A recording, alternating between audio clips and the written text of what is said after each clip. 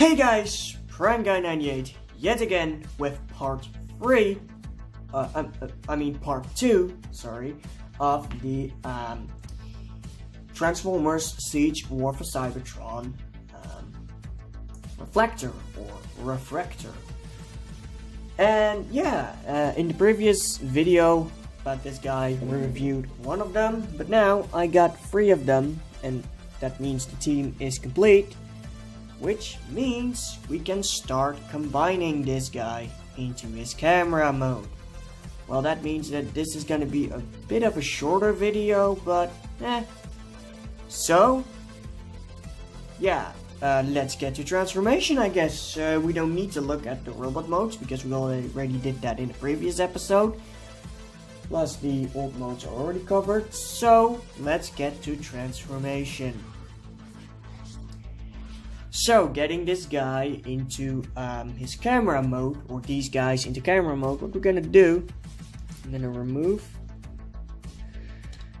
the shield and the guns of every single one of these figures. Oh, well, we're gonna remove pretty much everything. Come on. Yeah. There we go. So, once you have removed every single accessory, we're gonna take these guns and we're gonna just, you get this peg thing and this slot thing, and we're just gonna peg it in there, and we're just gonna create a little tripod, and that's very clever in my opinion. Then we're gonna take these pieces and these shields. We'll just peg in like so. You get like this peg thing here and this whole thing here, which corresponds with the pegs and holes of every single one of them. And we just create a lens. And this is not as hard as it seems, for me at least. So yeah, we get a lens. So that's pretty much the camera accessories, the tripod and the lens. But for the tripod, what we want to do, we want to take the middle guys. Whoops, I'll be right back. So after literally 5 minutes of looking for your lost piece, you just want to pretty much take this off the belly and just get these holes right here and these pegs right there, and you just want to peg it in there. So it has like a way to peg into the camera mode. So that's pretty much everything for the accessories. What you want to do next is you want to take this guy, and again, you pretty much want to remove these things on every single one of them. Just put them off to the side next to the camera accessories, and we're gonna take this guy. Let's take the middle one. Doesn't really matter which one, because you can choose which one is going to be the middle or not. But what you want to do is you want to first rotate the head 180 and bring it in. You want to take one of your little camera, this silver thingy, and just plop it in the top of this head. Then we're gonna bring these shoulders in right there. I'm gonna rotate these arms like so. I'm gonna flip in these hands pretty much. There we go. And we're gonna flip them on this double hinge, which is stupidly tight. There we go. And it's like curled up like so. Then you want to take the waist, rotate it at 180 like so. And you want to take the feet and rotate them on that swivel. Then you want to open up these, what were the skis of the original old mode of this guy. You want to just curl this up, and you want to get this arm at a slight angle, I would advise. And then you just, it goes like in this space right there. So that upper arm goes up in there. I don't know how well that shows on camera there, and you close it up. And that should close things up ever so nicely. There we go.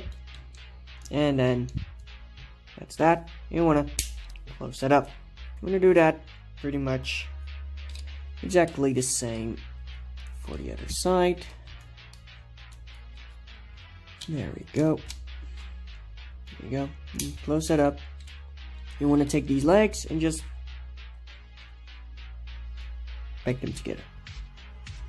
And there we got one section. Now this section is not going to be the middle. This section is going to be this part due to the knob on there, which is going to be like the button you're going to press to make the to take the picture. So again, I'm going to do exactly the same. Rotate the head around and flip it in. Rotate the shoulders. Flip these arms on the stupidly tight ratchet like hinge right here, because you got this elbow hinge right here. So what you pretty much got is you get this elbow hinge right here, but you get this ratchet hinge, like the double ratchet hinge, and this part is easy, but then getting it up even further, it's like really tight, and you want to get it like that. And then you rotate it around, and then fold in the fist, and that's like stupidly tight. That one went a bit better. There we are. I'm gonna do that. I'm gonna rotate the waist, rotate these legs, open these up,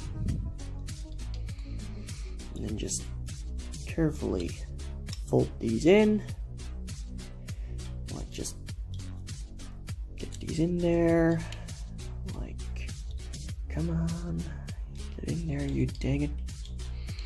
I'm gonna do like this one, and then I'm gonna do like the third one off camera. Should have done this one off camera, but hey, I'm stupid sometimes. Oh, and then yeah, you want to do that after that, otherwise it might get in the way. Again, do this little guy, like, god dang it, come on, get in the right position. There you go.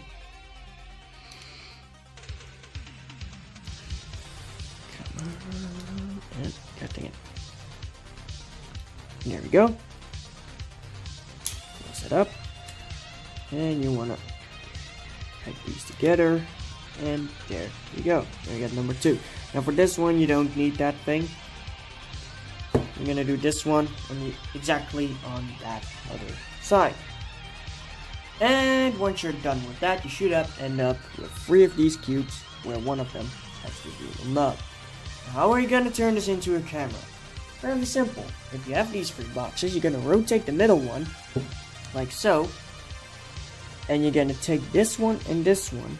And you got this whole, this peg here, this big peg that will go into that hole there. That of course, because it's mirrored, it's perfectly mirrored. Then you got like this weird peg thingy that goes in this socket for the ball joint of the, or like the socket for the shoulder. So you should be able to line these up like so and just press them together, and there we go. And it's very solid because it's like 4 pegs just in there. And then you're gonna do exactly the same on the other side, and then press it together, and there's the base of your camera. It kind of looks like a radio right now, like a little sound wave thing. That's kind of cool. Anyway, now you're gonna take this thingy and you're gonna place it wherever you want. I'm gonna place it right in the lens area right there, because this is like molded as like a smaller lens. Then you're gonna take this guy. I got like these weird areas right here. You got like, I don't know if you can see that, but in there, in the silver part, you got a wedge, and you got a wedge there. So what you want to do, that like plugs in there, right? So it's like, so it goes right up in there. Come on, get in there. Is that lens thingy in there? No, it's not, is it?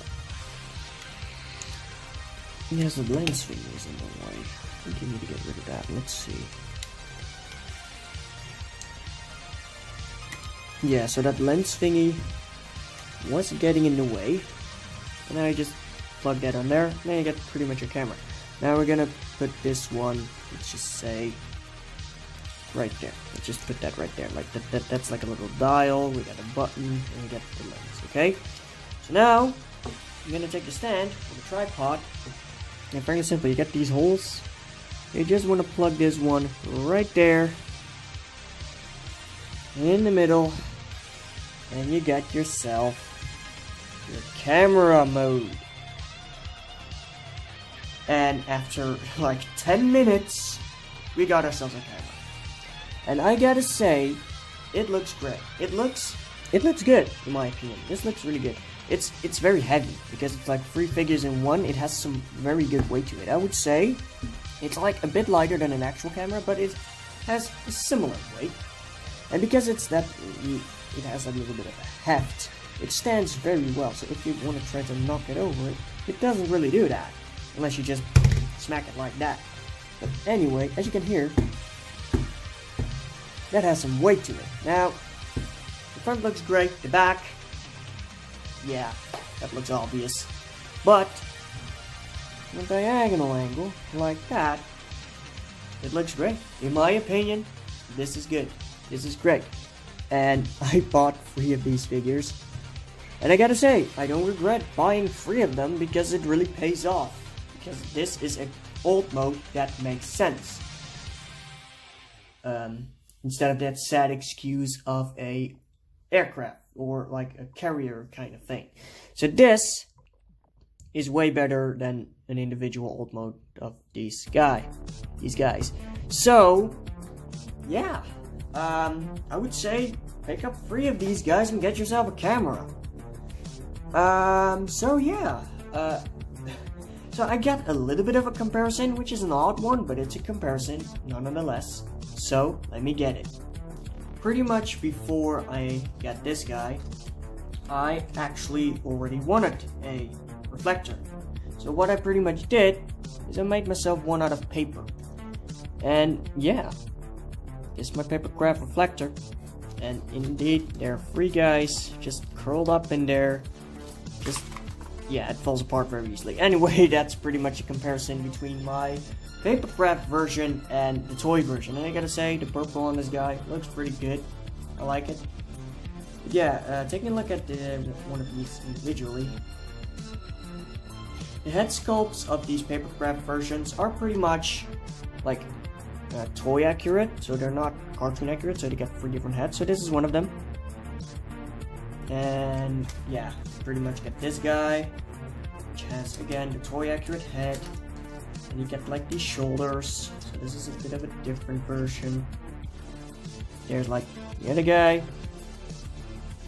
and let's guess this one can, yeah, and you get like this guy. Yeah, you get 3 of these. Pretty much that's my previous reflector, but now I got the toy version. So anyway, this was Reflector, and I'm Prime Guy, and I'll see you next time. Bye!